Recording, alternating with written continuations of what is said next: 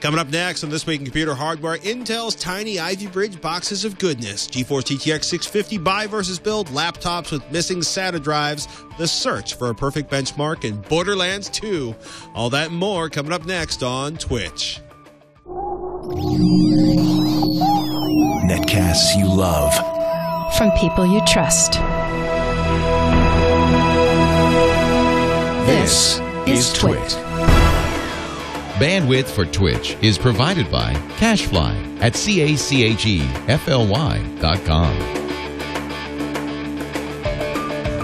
This is Twitch, This Week in Computer Hardware, episode 187, recorded September 20th, 2012. Maybe we can shoot the router. Welcome to Twitch, This Week in Computer Hardware. I'm Patrick Norton, and this is the show where we try to tell you the most important and exciting news in computer hardware so you can make the right decisions when you're building your PC, working on your Mac, or taking a look at your next tablet. Joining me as always, Mr. Ryan Shrout, who looks to be back at home. How are you, sir? I'm doing well. I am at home. We had a snarky email conversation back and forth with Burke when I said, luckily I am not in studio. And I meant, I'm glad to be home. I'm glad to not be out of town anymore. Not that I didn't want to hang out with you and Burke in studio, but I like to hang out at my house sometimes too. Doesn't happen as often as I would like.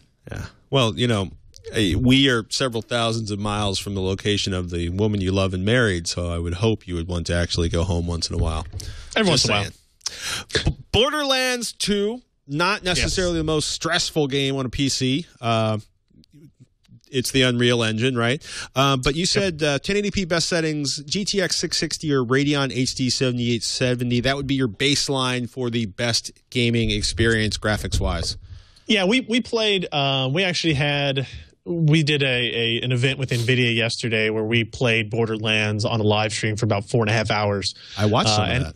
I was actually using a 660 Ti at the beginning of that, but earlier in the day, I had been using just a base, one of the brand new GTX 660s that we talked about last week.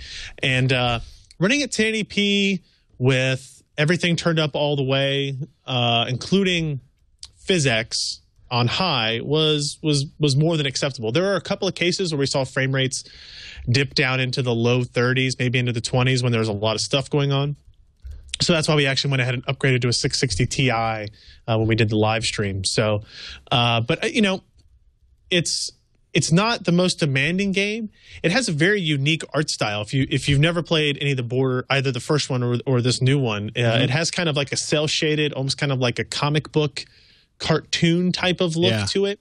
But it's really cool. It's not childish looking. It's definitely an M-rated game, but it's a whole lot of fun. And it's interesting to see. We're going to have we're working on a benchmarking method for it here. Maybe we'll have it tomorrow, and we'll be able to run some cards through it. The big thing that NVIDIA is pushing with it is PhysX integration, and I know PhysX has a lot of negative connotation with it, which it's deserved. A lot of it is deserved.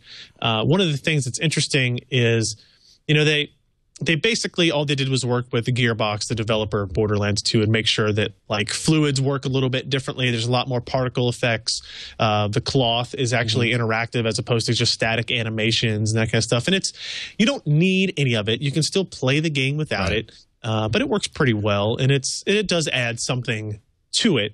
I like what one of the reviewers at Kotaku was basically like, I'm just running around so I can watch myself run through puddles and shooting tarps. And he's like, until EA has its first tarp shooting title, Borderlands 2 is it. But you laugh, right? But this is finally the first time I've looked at something and been like, wow, PhysX is cool. I want a card with PhysX just so I can play Borderland and have all the really cool effects. And it's like, this is neat. That's Congratulations, NVIDIA.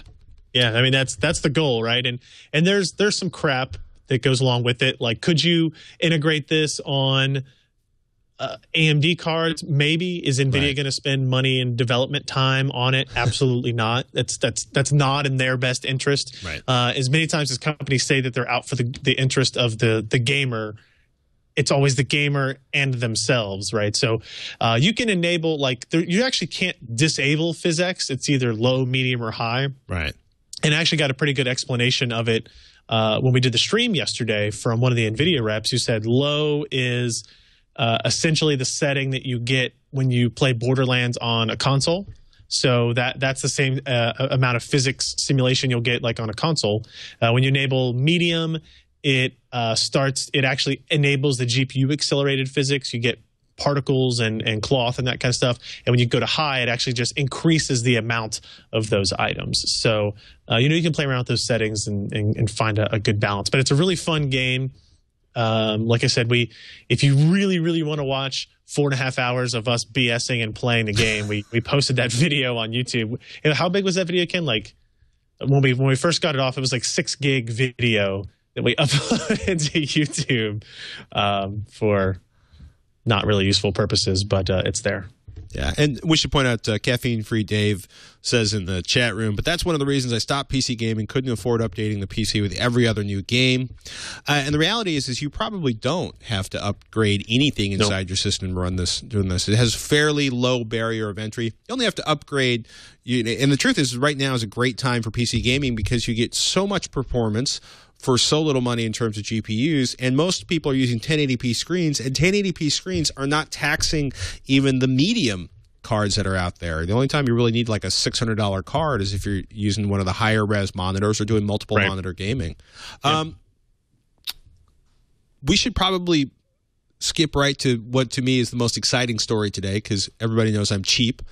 GeForce GTX650, $109 for Kepler GPU goodness. Is it worth buying, sir? Probably not. That was hard. We haven't. I mean, here's my issue. The 660 Ti is based on GK104, the same part as 670 and 680. The 660 vanilla, just the plain 660, is based on GK106. It has 960 stream processors, I think. The GTX 650 is actually based on GK107, I believe, or a cut-down version of 106. But the point of it is it drops from 960 cores to 384 cores. So it's a dramatic drop in performance. You also go from 192-bit to 128-bit memory bus, and you go from 2 gigs to 1 gig of frame buffer. Look at the price gap there. You're going from $109 for the 650 to $229 for the 660. That's a pretty wide gap, and you're going to see that type of performance gap as well as the pricing gap. It'll be a good upgrade for people that have integrated graphics and don't want to spend a lot of money. That's what it's going to be for. I haven't got my hands on to test with it yet. It's got to be better than that awful GT640 that is also a GK107 part. I don't know how much better it will be. I'm guessing, I assume NVIDIA is a pretty smart company, and they're going to price things according to the performance levels. So I assume the GTX 650 is going to perform significantly closer to the GT640 than it is the GTX 660. So for a gamer, somebody who's interested in Borderlands 2, even if you're not interested in playing it on maximum settings, I would still say don't buy the 650 unless you have these extreme cost restrictions. If you can afford to get up to a 660 or on the AMD side, like a 7850 or 7870, that's where you're going to see, what I would consider the mainstream gaming cards as opposed to entry-level gaming cards. I don't know. And I'm not super excited about it. I haven't been really eager to I haven't been knocking down doors to get a review sample of this just because, in their own benchmarks, they're comparing it to the GTS 450 and they are saying it's only 20% faster. So if they are saying it's only 20% faster, it's probably a little bit less than that. And the GTS 450 is just not a card that really gets, the type of people really that listen to our show or watch our show generally really excited. Keep saving your pennies, ladies and gentlemen. Yeah. Go that extra month. Tim Very on PC Perspective, AMD binning Trinity APUs with defective GPUs as CPU-only Athlon processors. Is there a problem with that? Doesn't particularly bother me. No, I don't see a problem with it. I mean, they're pretty upfront about what it is. I like the continuation of the Athlon brand because that was one of the kind of defining characteristics of what made AMD so popular back when the first Athlons were released. It's a smart move. You've got these pieces of silicon where the GPU part is not working correctly, can't run at the speeds of any part that you've advertised and are selling. Let's just disable the whole thing and sell it as a really low-cost CPU. So you get like the Athlon X4 730, 740, or 750, all the way up to 2.8, 3.2, or 3.4 gigahertz. Now, they're not super fast processors, and they don't have integrated graphics. So where does this put it in the market? It's kind of a tentative area. Pricing is going to have to be really aggressive to make these interesting, because you still need. So what's interesting about this product is you would have to have an A75 motherboard or below, something like that, this processor, but then you also have to have a discrete graphics card, right? Because you don't have integrated graphics. Like, in my opinion, the success of Llano and Trinity that it has had is because, okay, I got one chip and it's got CPU and GPU on it, and it's a better GPU than what I can get on Intel's integrated parts. With this, you do not get that integrated GPU, so it's a lot less attractive to anybody thinking down that target, especially considering now, even to get basic graphics support, you're going to have to get a discrete card. Right. So I don't think it lists. I don't think Tim had pricing on this yet. I know they did this similarly with the Llano parts, and they weren't, in my opinion, priced aggressively enough to be beneficial to the market. Right. Like, if these were $60 parts, that would be great. Maybe it's about half the price because you're getting half of the half the transistors working, essentially. But I don't think they're going to be down that low. But we'll see relatively soon as Trinity starts to leak out on the desktop side. Yeah, AMD is in a tough position to do CPUs only. Because just thinking of moving on, small form factor Intel NUC. Next unit of computing is what they're calling it. The NUC PC, or NUC. Coming in October for under $400. Unfortunately named, but I think actually really cool. So it's a really tiny motherboard, 4 inches by 4 inches. So mini ITX 6x7 by 6x7. Again, this is another Tim Berry article up on PCPro.com. VIA's Pico ITX form factor boards measure 3.9 by 2.7. So the NUC is not the smallest PC you can build, but it will be the fastest, and by, quote, a significant margin thanks to the bundled Ivybridge CPU, unquote. So what we have here is essentially a desktop ready PC, or a home theater ready PC. It's a small 4x4 inch box or board you can integrate into a box. You can attach to a home theater. You can use a desktop computer. I have visions of using it as a server device, at least there it is. If you just scroll down a little bit, you see on the back of the picture up on PCPro.com, USB, which I would hope would be USB 3.0 when it ships, HDMI, and what looks to be, yes, ladies and gentlemen, a Thunderbolt port. If we slide up just a little bit, you can see it right there. HDMI, and then the Thunderbolt, and then the dual HDMI and Ethernet. So could be a really interesting server box with the Ethernet. I would like Ethernet and Thunderbolt so I can make a server box with epically fast external storage. Yeah, I think it's going to be really interesting to watch this evolve. So 2 SODIMM slots for RAM, MSOTA port for an SSD, mini PCI Express slot for a Wi-Fi card, and basically one motherboard is going to have 3 USB 2.0 ports, 1 HDMI output, and 1 Thunderbolt port. So obviously they have not consulted with me to find the board that I want.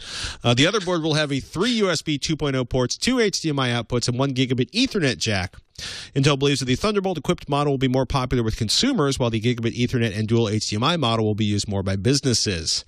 I think the limitation you're running into here is more on space on the PCB to both have a gigabit controller and then try to also fit a Thunderbolt controller on there. Thunderbolt controllers are not integrated into anything. I imagine just in physical spacing is where you have that issue, not really in back panel spacing or anything like that. So, but it's interesting. It's kind of, I won't say it's an attack on Raspberry Pi, but it's going after the same idea of Raspberry Pi. Well, is that? With one massive, important, distinctive difference, this is a $400 board, box, chassis thing, right? You're talking about a significant performance improvement. Raspberry Pi is selling for $35. But the performance order difference of magnitude is larger. Yeah, Intel i3 3270. Well, it's about, I think it looks like it'd be about twice the size, but Core i3 3717U CPU, 4 gigs of RAM, Wi-Fi card, 40 gigabyte Intel SSD. Okay, so it would be like $400 with 4 gigabytes of RAM, the Wi-Fi card, right, and an Intel SSD. That's pretty cool. That's a pretty powerful system. If you compare that to the performance you get out of a Raspberry Pi, it's not even close. Yeah. Ken did just bring me this just to say, hey, if you get that Thunderbolt port, here's a Thunderbolt to gigabit Ethernet adapter that Apple sells, right? So you can you still have that option there. Well, that means you're going to have to chain it, as long as your external drive enclosure has 2 Thunderbolt ports. Correct. Because you have 1 Thunderbolt port and 1 Ethernet adapter means no more devices. So it's not a guarantee. You just got to pick the right parts. I know. And that's why you should be listening to us here on Twitch. This Week in Computer Hardware, which, by the way, if this is your first This Week in Computer Hardware experience, twit.tv/twitch, TWICH, is the place to find all of our podcasts, to subscribe, or you can search for it on iTunes or your favorite podcatcher. And if you want to email us, we answer questions later in the show. Twitch at twit.tv is the email address. And I'll say that one more time. TWICH at twit.tv. So kind of strange. OCZ has exploded in the past few years, and kind of, to me, out of nowhere, the CEO's gone. What's the story? Nobody knows for sure. It's one of those things where, the CEO is resigning or whatever, but the general consensus is that it was more of a push out by the board of directors. OCZ as a company has survived so many different transitions in the industry. They went from being, they've done memory, they've done video cards, they do power supplies, they've done CPU coolers. I mean, you name it, and chances are they have been involved in it in some way or the other. And in the last couple of years, they've really doubled down on SSDs. What the CEO leaving actually means is it's hard to tell. Some people might have guessed, well, what they're changing. They're unhappy with the direction that OCZ that they've gone with the SSD markets, and I don't think that's really the case. I think there's one possibility that the board of directors really wants to kind of get away from the consumer side of solid state and go strictly into enterprise, and they didn't want to do that, or it was the other way around, where the Ryan Peterson, who was the CEO, really wanted to push strongly into enterprise, and they said, you know what, this is a losing battle for us. Maybe we want to go back and really focus on the consumer side. I think we'll be able to tell in the next 6 months which direction they actually go in through all of this. But we had some questions about it, and will this affect warrant? The company's not shutting down or anything like that. They're still still a solid company on good footing and everything like that. There were rumors, we talked about Seagate. I think you have Seagate that maybe wanted to acquire OCZ. Obviously, that didn't happen, and maybe they were blaming the CEO for that. So they wanted him out to get somebody in that maybe would prep the company for acquisition in a little bit more efficient manner. I don't know. There was a lot there, but I know it was making the rounds in the news in the hardware world. So I wanted to make sure we kind of addressed it and said, if you're buying OCZ SSDs, it's really not a big deal. Right. It's just, you can still do that. It's still safe. Yeah. AMD Sea Island's HD 8850 and 8870 specs leaks. Again, Tim Very up in PCPer.com. Quote, AMD beat NVIDIA to the punch with its 7000 series Southern Islands graphics cards, and if the rumors hold true, the company may well accomplish the same feat with its next-generation architecture. Codenamed Sea Islands, the architecture of AMD's 8800 series is set to allegedly debut around January 2013. DX11, GPU, power efficiency improvements, 3.4 billion transistors on a 28-nanometer process, and a rumored sub-$300 price. What will the performance? Well, I mean, it's kind of it's going to be interesting. You're talking about like another 600 million chips over the Pitcairn, the HD 7870. Right. 20%. Here it is. 20% more, 21% more processors, 27% larger die size, 5% higher base clock, and they're claiming a 75% improvement in computing performance. Right, that's kind of the big one. That's huge. They're adding 30% more. Well, they're adding, I don't know, let's say 20 to 30% more transistors. They're going from 2.8 to 3.4, which puts it right in line with what Kepler is today. But they're getting a 75% increase in performance. with only a 5% increase in clock speed, right? So that gives you an idea of where you're at in terms of shader counts. And we also we can guess, because I think there's a line in here that they're increasing it to 1,792 shaders. And I believe, does it have 1,500 on Tahiti? I believe it does. So we're not seeing a huge increase in shader count, which means they're probably going to pretty significantly change the architecture of each individual shader inside the GPU as well. You know, it's all kind of guessing at this point.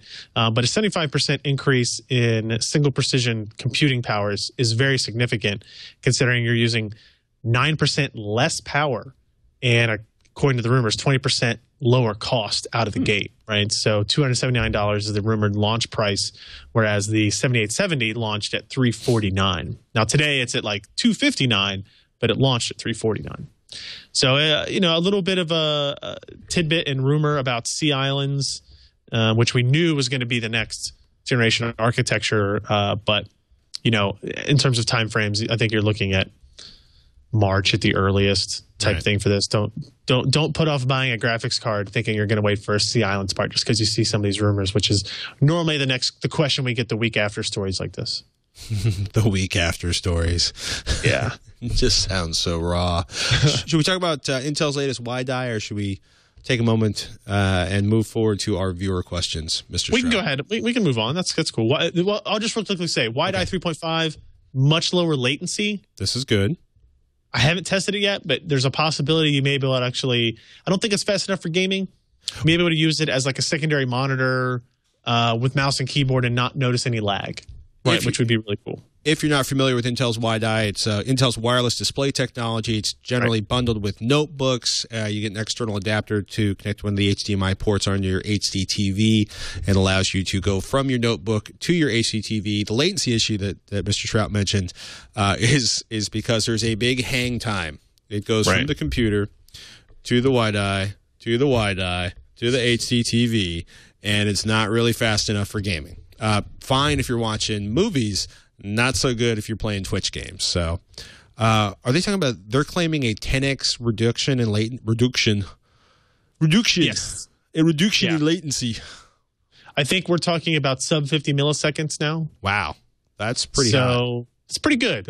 It's not good enough for like high speed gaming because that's like an entire additional trip to a server and back for a lot of people. But it could be enough for really kind of basic gaming and just normal use case productivity stuff. So it's cool. The Y-Die, in case you aren't familiar with it, does support existing Intel Y-Die features, include Full HD, HD CP2, DVD, Blu-ray 5.1 surround sound. So it has come a long way since the initial releases of Y-Die. Indeed. All right. Chad. Email question we've been waiting a couple weeks to answer. I apologize for taking so long, Chad. It says, I'm thinking of upgrading my laptop by replacing the two 225 gigabyte drives that came installed with a 120 gigabyte SSD for the operating system and some Steam games, and the second drive would be a 2.5 1 terabyte hard disk drive, 2.5 inch 1 terabyte hard disk drive. I don't want that many programs on it, but most of the time the default file path always prefers the C drive. With a growing trend to have the SSD as the boot and a larger storage drive, will operating systems start making default save paths to the storage drive to not wear out the SSD, or does the save path have to stay as a C drive, since there should, in theory, always be a C drive? Oh boy. The first thought is stop worrying about wearing out your SSDs. Stop. Yeah. Stop worrying about wearing out your SSD. I think the bigger issue is whether or not you will run out of space on your SSD. Because I've run into people who are like, they have their SSD, they have Photoshop in their SSD, and all of a sudden after like 7 photo shoots, they're like, I'm out of space. Well, duh, you've got the 120 gigabyte hard drive, and you've got, 80 gigabytes of photos on it. What would you recommend in this situation, Mr. Shrout? I mean, you want to have the SSD as your boot drive. Right. I think it makes sense to have the 225 gig just kind of extra on the side. You may consider saving a little bit more money, getting one of the 240 gig SSDs if you're kind of worried about it. Like, for example, if you're doing gaming, Steam kind of has, I think it's still in beta, a feature that will now let you install games to a non-primary drive. It used to be that it only went into C:/program file/Steam, Right. but now you can specify separate folders. That would definitely help. You could point it to that other drive. I tend to be more on the side of have your SSD and just use it exclusively, except when you have really long-term storage goals. If you have a bunch of movies and music, put that on the other drive. It doesn't need to have super high or super low latency, rather. It doesn't even have super high transfer speeds. But you just want to have access to it. For your games, you want to get the benefit of that solid-state drive. You want it to start a little bit faster. You want it to load a little bit faster. I think that would be for a machine that has two 225 gig traditional hard drives. Oh, I'm sorry. You'd see a pretty big performance gain by moving to a SSD plus other drive. And I don't think you need to worry about, I don't know. Look at your current hardware. To me, for my laptop, it's not my primary machine. So 120 gigs lasts me a long time for what I do on a laptop. But that's because I do a lot of my work on a desktop machine. If you only have a laptop, that's probably going to be an issue. You're going to have to manage it a little bit more. But that's the world we live in when solid state's still a little bit on the high price side. First world problem. It still is. Yeah, exactly. And my hard drives are too fast, but too small as well. Rumors in the chat room is that the Steam feature allows you to assign it to another drive. Actually, is a full version, not a beta. Has anyone experienced SSD RAMs? Alframe, I have, and it's it may be faster than a single drive, but it's impossible to tell because a single SSD is already so much faster than a.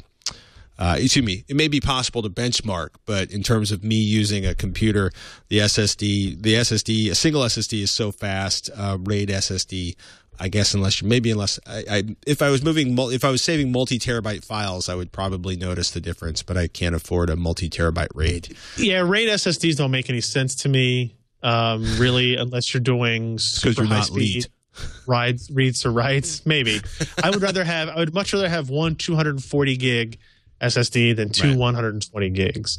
And in terms of cost wise, they should be the same either way.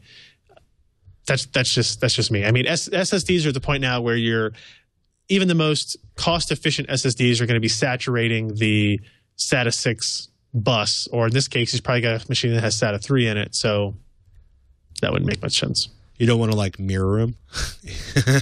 Get your RAID one on. That makes sense. If you're going to do that, then yeah, you can do a mirror. I support that wholly.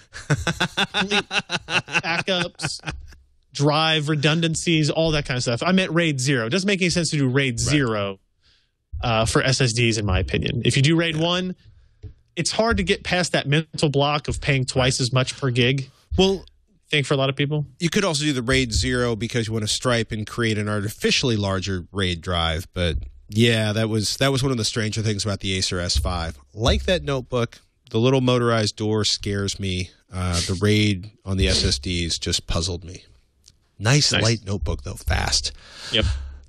Doug says, my Toshiba satellite laptop powers on to BIOS setup. It lists the hard drive and optical disk drive as none. I tried to load setup defaults. It didn't help. Any suggestions? Yes. One of the biggest, I used to have a computer that would do this until I shoved a little tiny bit of matchbook cover in between the end of the hard drive and the external of the enclosure because it was, for some reason, the PCI connector on it. Excuse me, the SATA. Thank you. No, before SATA. IDE. Oof. That's the one. It's been so long. Oh how we forget our old interfaces.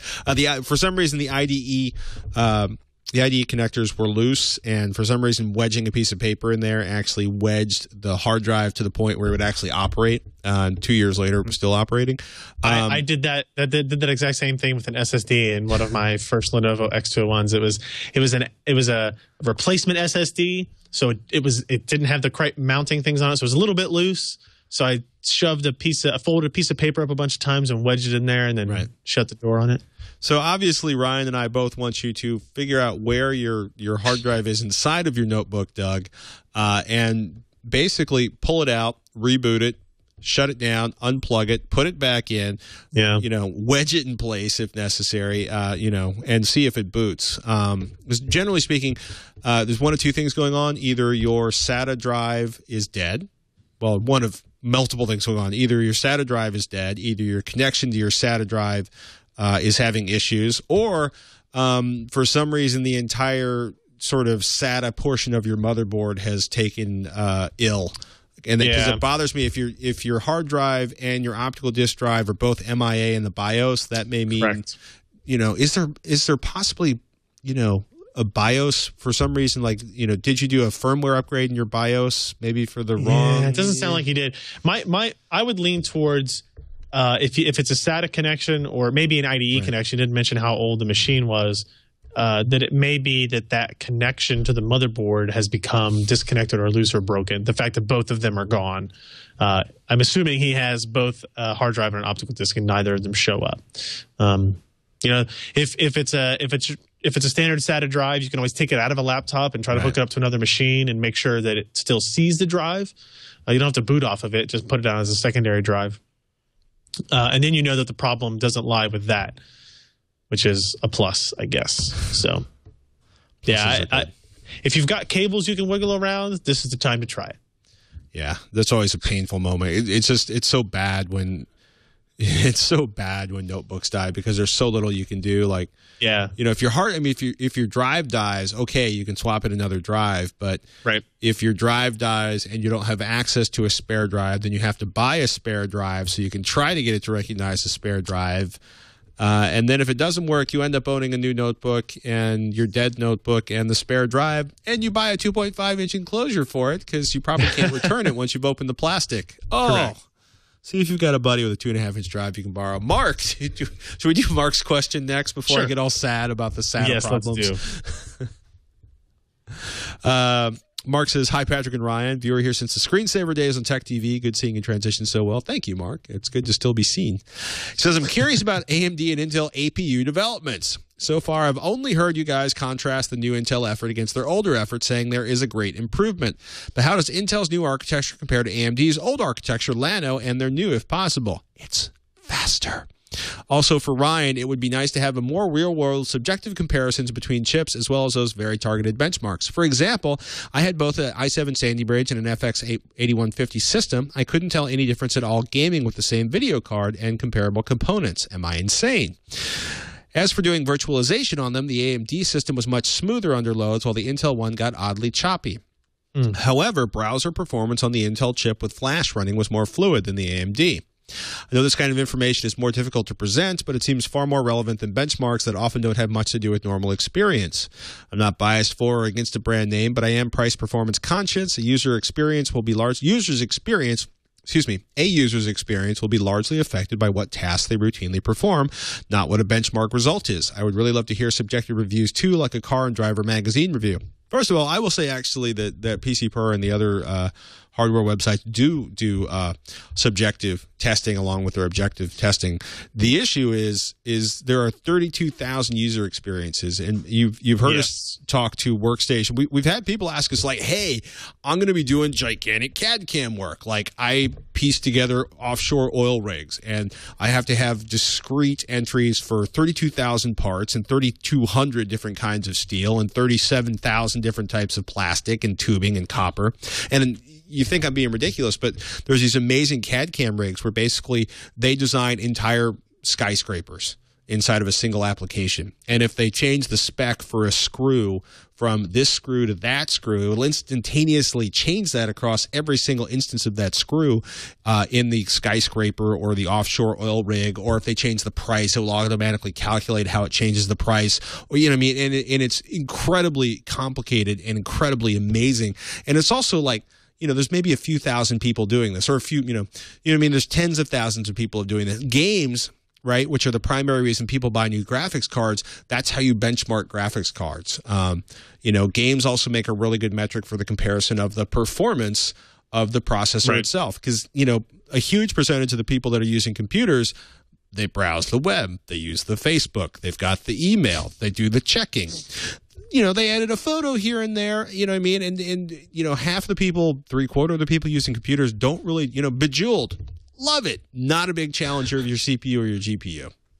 It's when you start getting into audio editing, video editing, CAD CAM, 3D rendering, and as things get more complicated, then all of a sudden your CPU and your GPU get really important. The problem is trying to figure out every subset of that. I love how you mentioned like virtualization. The AMD systems was much smoother under loads while the Intel one got oddly choppy. Did both systems have the same amount of memory?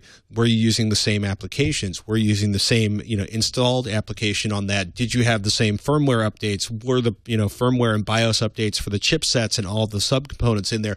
Did you have comparable hard drives on both? And when you start doing cross-platform comparisons, it used to be 1,000 years ago, and I know Ryan's run into this, like chip company B would send you a system and it would have like $7,000 worth of components. They'd be like, test our system and see how fast it is. And I had a really, really nice guy who was a really serious marketing guy go ballistic on me because I took literally $6,000 worth of hardware outside of his computer and put in a normal hard drive, and a normal amount of RAM, and then benchmarked it apples to apples against the competitor. And he's like, why did you do that? And I'm like, because there's like 8 people who are going to buy a $6,000 worth of hardware to go in $1,000 worth of, CPU and memory. And he's like, you know what I mean? So, but what they wanted to do was to catch you going like, wow, Team Z's CPU is amazingly fast, because you were supposed to be too stupid to recognize that they had thousands of dollars worth of hard drives and other accessories in there.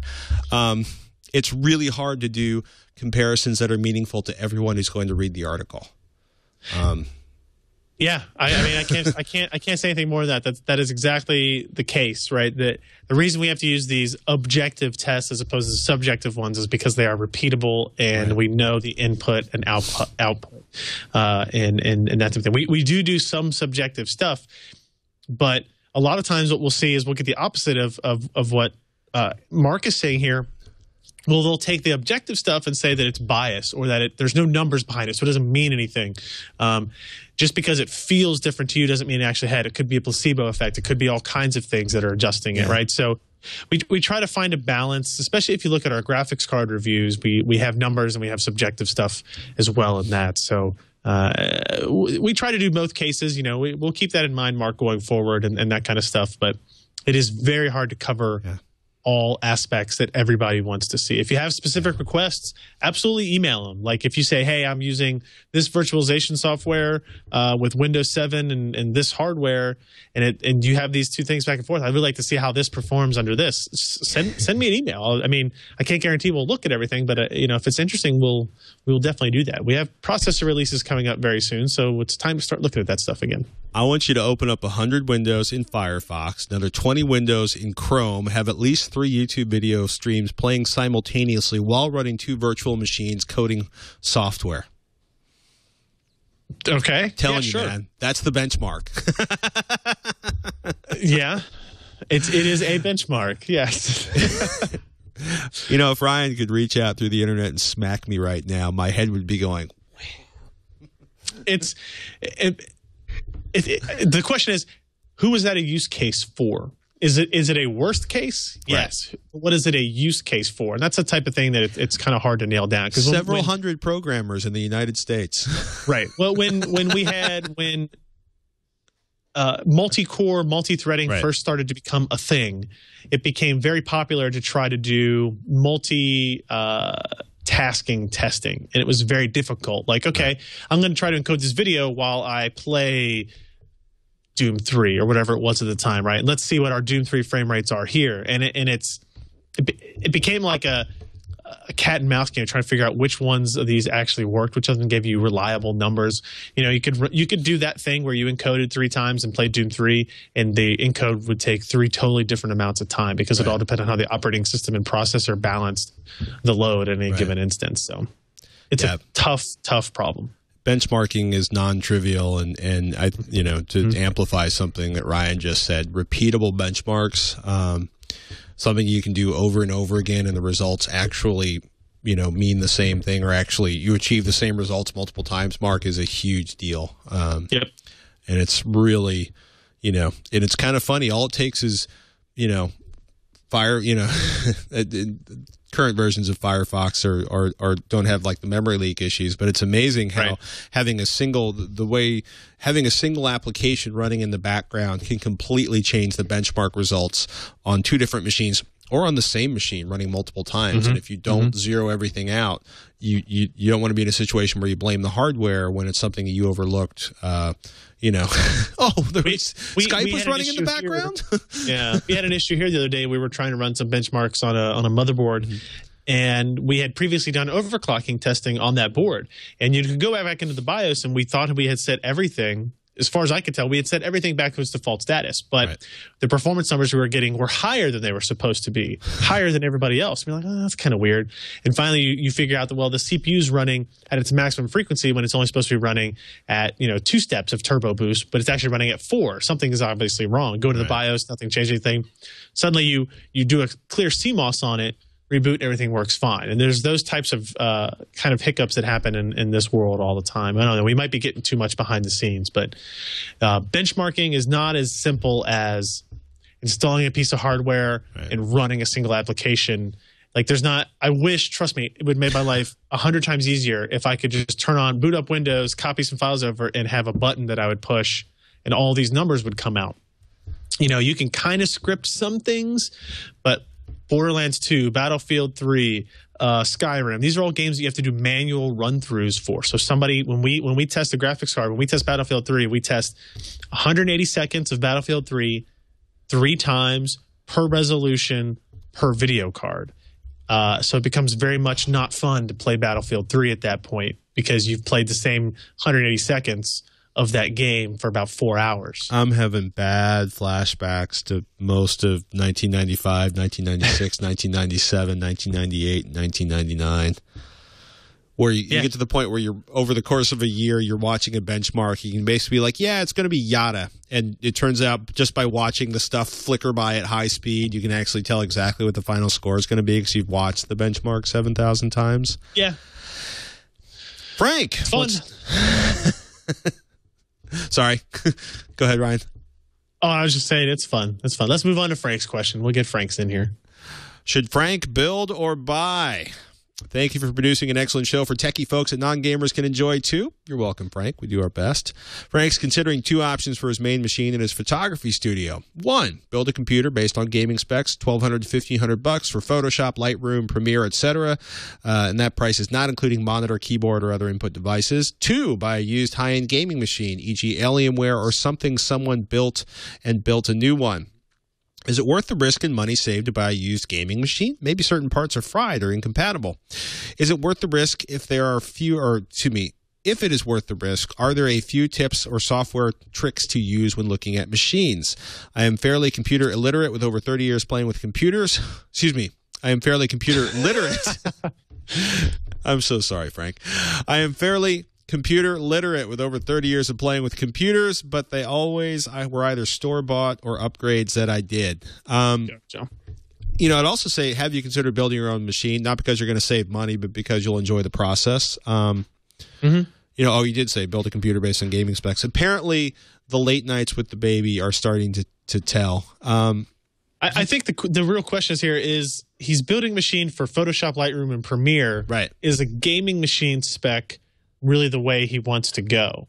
I'd say for the most part, yes. The only place where it may not make sense, if you're going to choose the building option, you don't need a super high-end GPU, except you want to make sure you get a GPU that will do the accelerated portions of Photoshop and Premiere and that kind of stuff. You may actually want to follow those gaming specifications pretty closely, because you're going to want to get a higher end processor. Your CPU is still going to be more important than your GPU in those applications, but the GPU can become very useful as well. Right. Yeah, I mean, Adobe has excellent information on what GPUs are going to work best with CS6 or CS5 or whatever you're working with. I would also say sometimes you want to really avoid, unless you particularly like the case design or something special, because a lot of times people buy a gaming machine, a pre-built gaming machine from a boutique manufacturer, and they spend a lot of money. and they want to get that money back out when they resell it. And you may be paying for really cool cables and windows in the case and a really stylish case design, when what you really want to pay for is as much memory and as much processor and an appropriate amount of GPU. Because like you're in Photoshop, you're in Lightroom, you're in Premiere, what you want is ridiculous amounts of memory, the fastest CPU you can afford, and a ton of storage. And I don't think you really care about everything else that goes into a gaming machine. You know what I mean? Into a boutique gaming machine. Don't pay an extra $300-$400 for a really cool case unless you're in love with the case. And it makes the room. I missed my rug. It pulled the whole room together. That Alienware case, it pulled the whole room together. You know what I mean? Like, don't spend extra money for somebody else's old gaming machine when you can get all of the performance for less money with a less stylish case or a less fantastic cable layout. That's the cheap guy in me again, who was so excited about the 650 and is no longer excited. And then it gets shot down. Shot down. Oh my goodness! But Frank, I would also say, the nice thing about building your own machine is you get all the parts you want. So each and every time. Just saying. Yep, agreed. So, although I got to say, a Core i7, somebody's 2-year-old Core i7 system with 12 gigabytes of RAM would be really tempting right about now if they're itching to buy a new Ivybridge. Yeah, so. Yeah. I mean, buying used computers is always a little bit risky. You don't really know. It's kind of like buying a used car. You're just kind of taking a chance on what it was used for. If they can. Like a used car, if they can turn it on and you can drive it, that's about as good as you're going to get. If you can boot up the PC and they can show you it working and, playing a game or something like that, then that's as good as you're going to get. It all comes down to if you trust the seller, right? So would I recommend going on Craigslist? No, probably not. Would I recommend buying from a friend or somebody or a coworker or something like that? It's like, oh yeah, I've got this machine that I don't really use anymore. It's got a crappy video card in it, but you could upgrade that relatively easy or something like that. Yeah. Then maybe go down that route. Yeah, if they won't let you run the machine, and don't buy that. Don't buy it. Yeah, if they tell you it boots just fine, but they won't plug it into the monitor that's just sitting right there. No, trust me, it works great. It works fine. Don't buy a used car from somebody who's asking you to tow it away. Don't buy a computer in a parking lot. Unless they plug it into a monitor in the parking lot and it runs. They got a generator, whatever. That's about it for this edition of Twitch, This Week in Computer Hardware. Ryan, what's coming up on PC Per this week? We have a lot of stuff. We know we've so coming up very soon. I don't know if it'll be next week. We are going to have new processors to talk about from AMD. No surprise, it's going to be Trinity stuff. So we're going to see how those new APUs compare. Very shortly thereafter, we'll talk about the new pile driver discrete. I keep saying discrete, the non-APU. We'll just talk about the CPUs, right? These are the ones that are going to be supposedly a little bit higher powered, maybe a little bit more of the FX brand and that kind of stuff. So it'll be interesting. We're going to have to get back into the whole swing of CPU things. We've been focused on GPUs for so long, basically since Ivybridge was released. So booting all those machines back up and making sure that we have all the updated stuff on them is probably what's going on this week. How about TechZilla? Robert Heron's going to be on Monday. Veronica, of course, getting married Saturday night. Going on a honeymoon, leaving me and the TechZilla audience alone. Actually leaving me and the TechZilla audience with Robert, which should be kind of fun. We're going to be talking about Ethernet switches, like how do you pick an Ethernet switch, USB battery packs. So we got the Eton Ruckus, which is our solar-powered Bluetooth speaker system. Pelican's new backpack series. They've done a consumer. Apparently, it's kind of funny. I keep laughing. Pelican, the case manufacturers, decided that they didn't have they weren't recognizable enough to consumers, so they came up with a consumer brand. We're going to talk about the new Pelican backpack. And with a little bit of luck, Wednesday we'll finally have my assessment of life with a $35 desktop PC, a.k.a. what happens when you use a Raspberry Pi for your primary work machine. So, shout out to Kevin Lloyd, who is on Twitter, who posted a picture of him watching Twitch live on his TV. Nice. And my hair looks like it needs a haircut in that picture, too. So I guess I'll have to do that this week.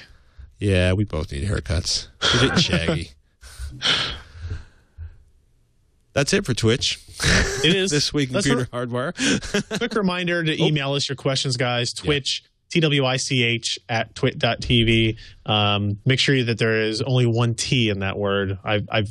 We were using twitch.tv for video streaming as well this week, and I kept screwing it up in the spelling, going back and forth. So TWICH at twit.tv. And of course, if you want to share the show, send everybody to twit.tv/Twitch.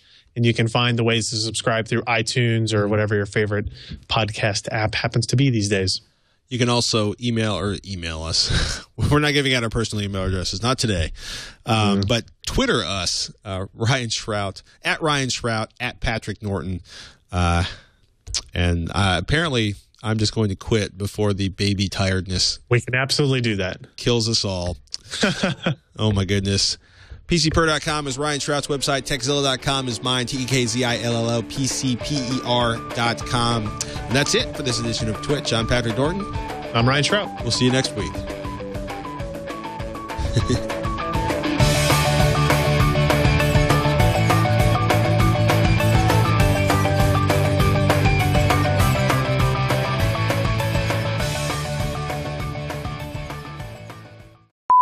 I see you have a is that new tape on the back of the laptop? It is new tape. I got my freshly repaired MacBook Air back. Yeah. Okay. So I actually have a screen that has pixels on it, not giant dark sections of pain and cracked LCD suffering. I'm using one of these new Lenovo X1 Carbons. I had my grubby little paws on one of those yesterday, and I was talking to Francois from Intel. Oh, I should have told everybody about the Intel performance interview we talked about on Techzilla. But yeah, I basically said to him, I bet Ryan Shrout's going to buy one of these. Oh, you know what?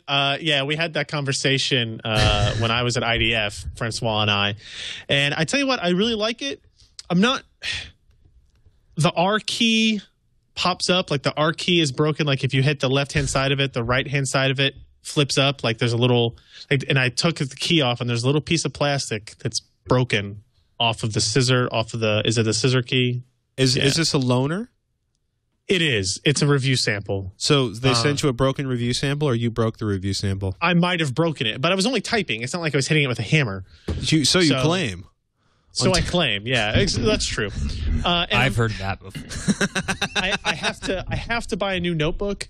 I need a new notebook, and I was deciding between this Lenovo X1 Carbon, Samsung Series 9, which is really nice, sexy looking laptop, yeah, and then going back to old reliable, the Lenovo X230, which is a 12.5-inch screen, but it has a 9-cell battery, and I can get a 6-cell slice, which gets you like 20 hours of battery life. It's not cool. It's not cool looking. It's not sexy.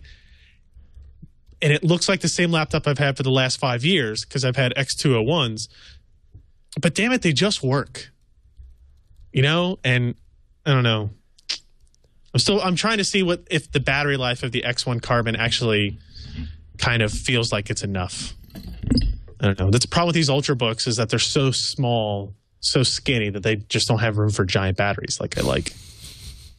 It's good to have computers that work. Well, they're claiming like 8 hours of battery life off of that now, which is a big improvement. Total bull crap.